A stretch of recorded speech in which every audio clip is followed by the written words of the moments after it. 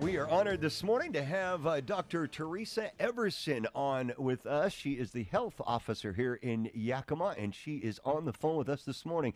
Good morning, Dr. Teresa Everson. Good morning, Lance. How are you doing this morning? Very well. My colleague Dave Edel with us as well. And good morning, Doctor. Hi, Dave. Hello. Well, we've got so many questions for you. Thank you so much for spending some time with us. I guess, first of all, what is going on in Yakima? Why are we seeing such a high rate of cases? What do you think is the cause of that? Yeah, that's the million-dollar question right now. So I'm going to give you a positive and a negative. I always like to give positives first. One of the big reasons why we're seeing so many cases in Yakima is that we're doing a really good job of testing. We're able to see how other counties in the state are doing testing-wise as far as per 1,000 people in our county, how many tests are we doing? And as of this weekend, we were number one in the state for how many tests we're able to do for our residents. So we're doing a really great job with testing, which means we're finding cases a little better than some are.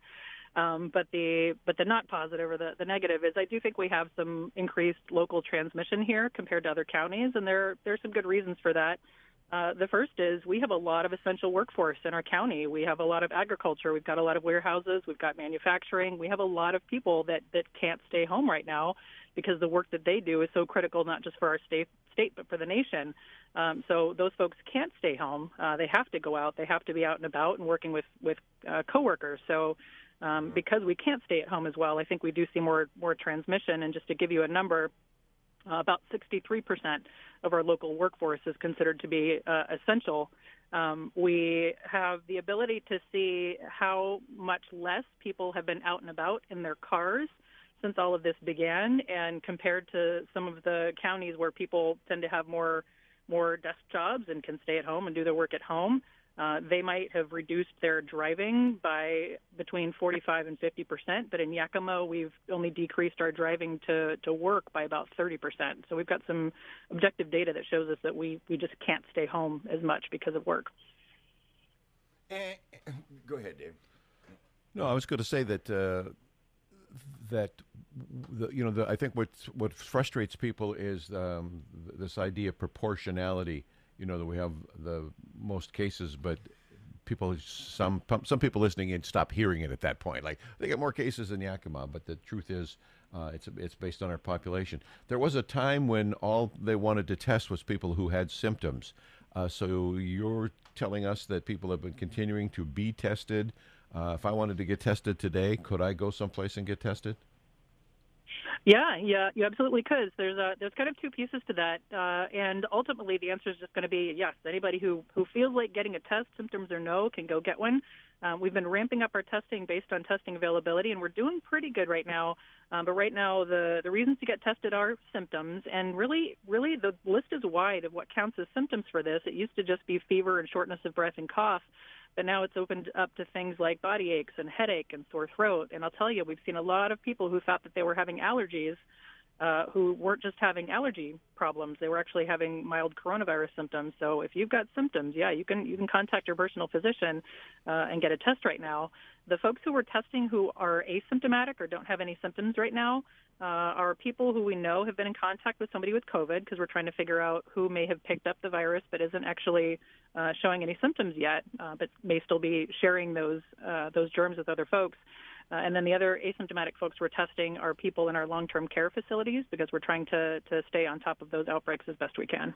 Well, that'll make sense, but I don't know how that adds up to we're doing more testing than anybody else, unless we've got more people showing more symptoms and we've got more people in nursing homes. You see what I'm saying? The widespread Joe average testing thing really isn't happening yet. And yet our numbers are based on the fact that we've done so many tests. So the only way we could get to so many tests under that scenario is so many people showing symptoms. Is that fair to say? Yeah, well, I think it's a combination of factors. I think we do have more folks showing symptoms than showing up, but our health district and our emergency operations center have been really working overtime for the past 2 months to try to get our hands on as many test kits as possible to be then getting out to our hospitals and to our clinics to do that testing. So we've been really working on test kit availability as hard as we can. Things are really tough, or they've been tough for the past couple of months.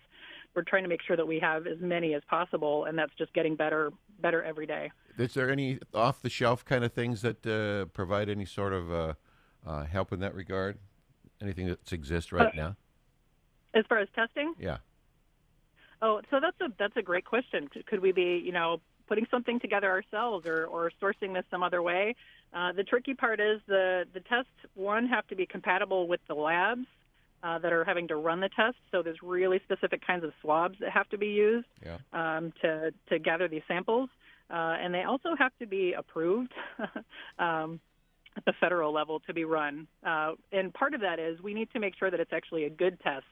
You can stick, a Q-tip in your nose and try to send it to a lab, but what they really need to know is when you get that sample and they put it in the machine to run it, how good are the results? Will a cotton swab in your nose be able to tell you if you've got coronavirus or not? It's not. It won't tell you. So we know how good any given test is on a specific swab, on a specific machine. So there's a lot that goes into that. KIT News Time is 7:21. Talking to Dr. Teresa Everson, the health officer for the Yakima Health District. I think you've got a lot of people listening that are very frustrated right now, Doctor. And as you've seen, in Yakima and around the country, people are pretty fed up with the lockdown. And I guess if you could talk to those people, what do you have to say to them? When will life reopen for them? And do you have anything, I guess, that could ease their concerns?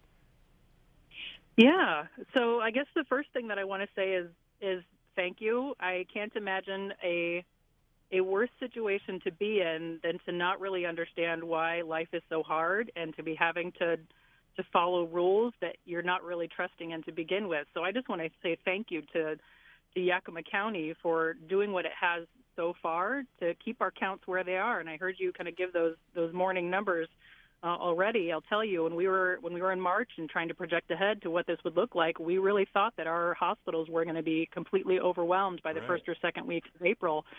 We were talking about setting up an extra hospital to be able to care for all of our coronavirus patients, to be caring for patients who have all kinds of other needs, people who've had heart attacks and strokes and really bad injuries. And, we have not needed that extra hospital because of what we've been able to do in Yakima County. Our death rate, while every one of those deaths hits us hard, we could have been seeing much higher numbers. We could have been seeing much higher hospitalizations. So I want to say thank you to folks for doing what they have so far, to be staying at home when they can, to be wearing those masks, to be keeping their hands clean, and to be doing their part to try to stop this transmission.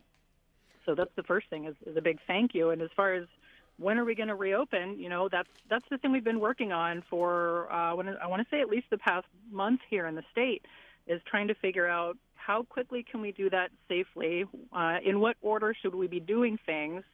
And there's a lot of information that has been coming out, not just from the CDC, but specifically from the governor's office about what plan makes sense for us in Washington.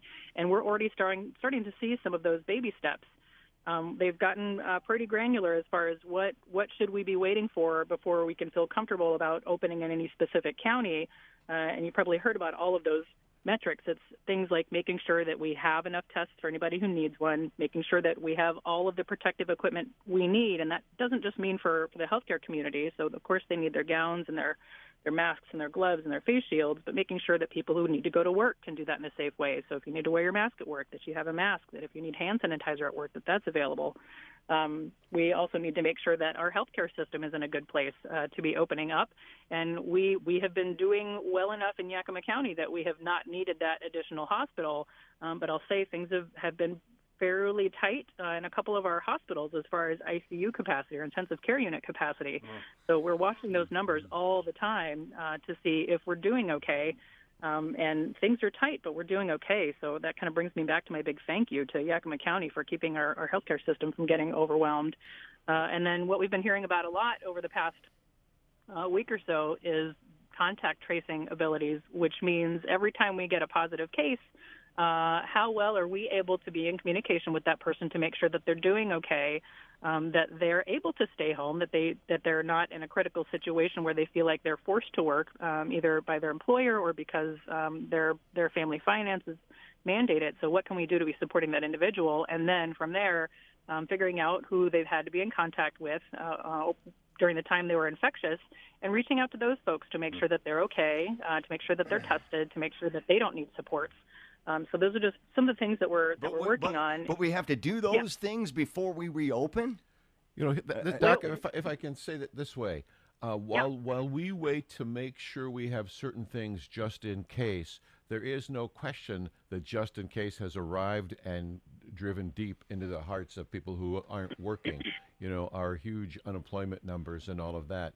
So to them, it's like, wait a second, we got to make sure that there's enough gloves down the road. And until we have that, I can't work. That isn't working for me.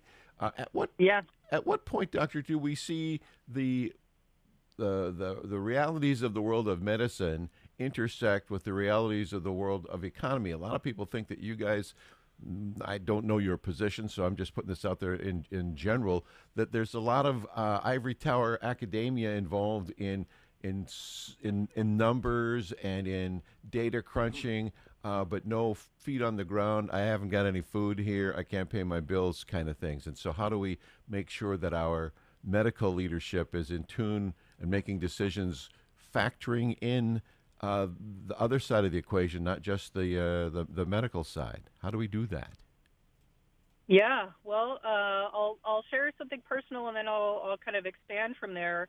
I was reflecting on that this morning, and I've heard a lot of people really frustrated that it seems like those who are making all the decisions are the people who get to keep their jobs and might be able to still send their kids into daycare. That we're really not getting it. I grew up with a single parent. We lived paycheck to paycheck, and this would have devastated my family. This would have completely devastated my family. So I very much understand that. And then there's this question, are we just in our heads thinking about this? Are we really sure that reality is matching what we think is going on? And I guess I would share, we have had to do a lot of, I'll say predictive modeling, which means using math to try to figure out what we think is happening and where numbers might be going. We're doing our best with that predictive modeling based on previous information as far as what did we see with, swine flu in 2009? What did we see with the Spanish flu pandemic in 1918? But then we also have at least 3 months of very real-world information about how this virus behaves and what kinds of things have worked in other places as far as needing to restrict movement in the community and social distancing measures. So we're kind of using a combination of science and modeling and real-world experience with what other countries have gone through before us. In Washington State, we had to be pioneers in the country to try to figure out what works best for American citizens as far as trying to keep on top of this virus. But we were not the first of the world, so we've gotten to draw on experience of other countries. Well, Sweden is the one that everybody's has dangling in front of them now, as they didn't lock down, and they're no worse off than anybody else. I mean, it's not as though they saved everyone, but it's almost like, look, coronavirus is going to get so many of us anyway. It is. Our vulnerable populations are going to get it, and they're going to pay the price. So what other price do we pay, given that's a given? So is that like a totally faulty way to view this? Because it just no, it's not. Yeah, go ahead. I was just going to say, it seems to me that we're going to pay a price for coronavirus, and we can either pay that price alongside with working, or we can pay that price alongside of us watching it happen and then returning to no work. It's almost like there's an inevitability about it. How far off is that? Well, I think that's a really understandable way to be seeing the current situation. We've all been trying to stay at home for at least 6 weeks now. It's getting really rough. I will say that when everybody a couple of months ago was trying to think about what's it going to take to get on top of this and to really try to prevent the healthcare system overwhelmed, to prevent cases, to prevent deaths, those were all things that we were weighing really heavily. I would not want to put anybody in that position of trying to figure out, do we need to tell people to stay at home? Are we going to need to tell people that they can't go to work? There's so much that went into that decision-making, not just in our county, but in the state. We know that when situations like this arise, we don't just see people lose their jobs. We see kids have changes in their educational outcomes. Our families are doing their best to teach their kids at home. Our teachers are doing their best to teach their kids at home. But we know that we're going to see some different outcomes because of this. We know that things like domestic violence go up. We know Suicide, that anxiety goes up. We know that depression goes up. We know that suicide rates go up. There is so much that we know goes along with this, and these were all part of the really difficult equation way back when we were considering what needed to be done to get on top of this. Well, I'm glad to hear you say that. I guess the question is, do you have any leeway in terms of pushback against what the governor's office puts out and your health people at the state level based on knowledge of things on the ground here? Yeah. In other words, I guess would you, if the governor was to say we're lifting the restrictions, do you anticipate us staying in those restrictions longer because of what's happening here in Yakima? I hope not. Those who know me well know that I tend to be an optimist. I keep looking at that new May 31st deadline and thinking about how our numbers are. It's really difficult to predict where we're going to be in a month. We've been holding fairly steady with our numbers for almost 3 weeks now. We've been seeing between about 35 to 50 cases per day when you average it out, and we've been holding really steady for a long time. And I'm trying to think if there are any factors that might help those numbers improve over the next couple of weeks. And I guess I'll highlight a couple of things that we're doing at the health district to hopefully push those things along. Of course, we still request that the public keep doing what they can to be staying at home and doing all of those things to help stop transmission of the virus. But what we're doing at the health district is really pushing hard on providing support to our large employers to make sure that we're not seeing outbreaks, or to make sure that we're addressing any outbreaks with our large employers. We have been providing education and assistance to pretty much every employer in the county. And then we're also working really hard to help control our outbreaks in our long-term care facilities. So we know that some of our numbers are based out of outbreaks in employment settings and outbreaks in long-term care. So we've been working incredibly hard for the past couple of weeks to really focus there. Right, so your answer, I guess, is yes. We will have those restrictions in place longer than the governor. Longer than the governor if he calls for freedom on May 31st. We could go into June because of what's happening here in Yakima. I hope not. The optimist in me really hopes not. It's hard to know because honestly, we need to see improvement in how we're doing. We need to see that when we start relaxing things, that we're not going to have a flare-up of cases. And I don't know how much you guys have kind of dived into that information coming out of the governor's office, but it's staged. So there's a plan to relax these things as far as open up these kinds of businesses and allow this kind of work and maybe allow small gatherings.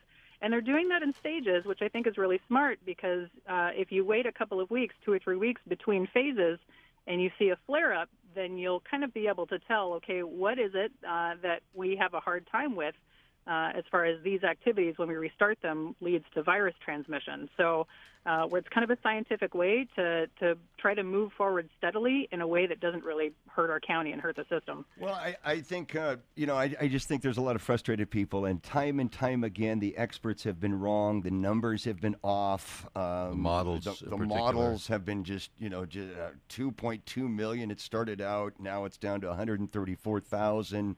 I wonder about flu deaths. I mean, it's huge this year, and I guess we're not paying attention to flu deaths and flu sickness because we have a vaccine.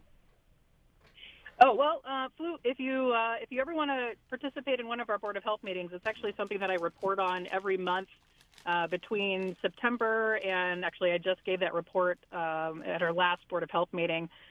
So we report on how we're doing flu-wise as far as any deaths in the county, how we're doing at the state. And we're out of flu season right now. Part of that, I think, is because of people being able to stay at home. So I don't think there's as much flu. But we also stopped testing for flu very widely, at least a month ago. But I do think we're out of flu season, if that helps there. One of the things, Doctor, that you'll see at the protests is, in addition to people about wanting work, you are seeing Revolutionary War Patriots 2.0. You're seeing an awful lot of "don't tread on me," "stepping on my rights," those kind of folks that that are, asking us, will they force us to take a vaccine? Will they violate our Fourth Amendment rights? Those kinds of things that are really hitting home with a percentage of the people. I don't think it's the largest percentage by any means, but there is the Tea Party memes about going back to work and things like that. What about forced vaccination and that sort of thing? Is there anything we can say to put some of those minds to rest in terms of, constitutionality and what our decisions are? Yeah, that's a great question. I guess the first thing that I'll say is I am very much looking forward to when we have a safe vaccine widely available for folks, because that is the best thing that we have to get back to whatever our new normal is. What we're going for is trying to get as much of the population immune to this as possible, and that's going to be one of the best tools we have in our tool belts. We have not started having conversations around what a mass vaccination program might look like in our state and what kinds of policies are going to be around that. We have exercised at the Yakima Health District around what distributing those kinds of vaccines might look like. So just know that when it's time, we will be ready for folks who want the vaccine. But I do know that usually when we have a vaccine that is necessary from a public health standpoint, usually what happens is there is some kind of rule around it where if you choose not to get the vaccine, then you also must choose a different behavior because of that. And the example that I might give is school vaccines. If you choose not to get vaccines for your kid, then there are exclusions that are paired with that. So that's what I would project. But again, we haven't really had any of those conversations either locally or at the state level, and I'm kind of extrapolating widely. And I've got a kid I have to get to daycare, so I've got another maybe 2 or 3 minutes. One last question for you, Doctor, then I have to get to daycare. We'll let you go. The year was 1968. And 571 miles south of Wuhan in Hong Kong, a flu pandemic broke out. And the numbers were 1 million dead worldwide and 100,000 dead in the United States. What can you say? There was no shutdown. There was no lockup. There was no anything other than we wrote it out and endured it. And what's different today about a pandemic that's going to claim the same number of lives as that one did, both nationally and internationally, and what's taking place? What's different? Why? Oh, so can you give me the numbers again? Yes, according to good old Wikipedia, 1 million deaths worldwide, 100,000 in the U.S. from Hong Kong flu, 1968. Okay. Yeah, well, not being an expert on that flu and not having information as far as how fatal it was or how infectious it was.